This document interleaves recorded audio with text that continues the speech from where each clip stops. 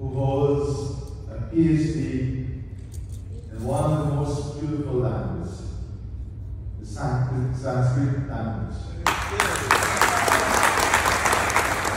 It is no easy undertaking, and the demonstration of the leadership of this very beautiful mandir. And I know of this mandir long before I had the honor and privilege to step inside this morning.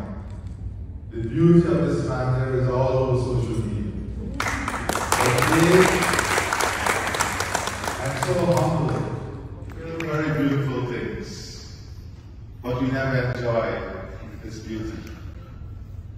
We can have the best house with the best and most expensive furnishing, but the house will be turmoil. What it takes to transfer and transform something that is physically beautiful to something that gives inner beauty, that brings inner peace, that settles the inner being to the extent that the beauty of the environment is translated and transformed into the beauty of our own outlook, requires individuals, people, leadership to demonstrate that beauty and to shine that beauty, to inspire others with that beauty. And this morning,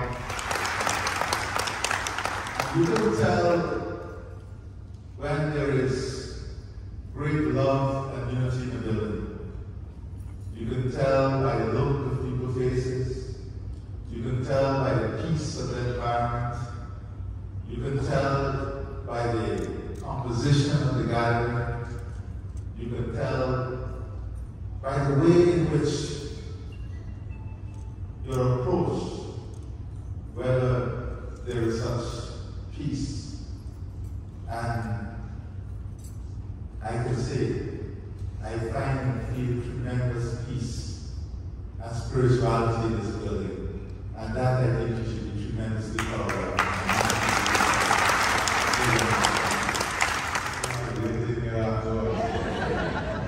So, the beauty, I know I had the great honor of sitting for many, many hours and days with Prime Minister Modi. Truly inspirational time I had. I spent with him. A leader that is exceptional, a leader that is very visionary and has a clear understanding of what life is. But that clear understanding comes from his roots, his foundation. And you know, when our spiritual leaders spoke, just he spoke about root and foundation and the confluence of 3 rivers from where he came. The Mazaruni, the Kayuni, and the Essequibo. 3 beautiful rivers. 3 of the most alive rivers. 3 of the wealthiest rivers. Maybe 3 of the wealthiest rivers in the world.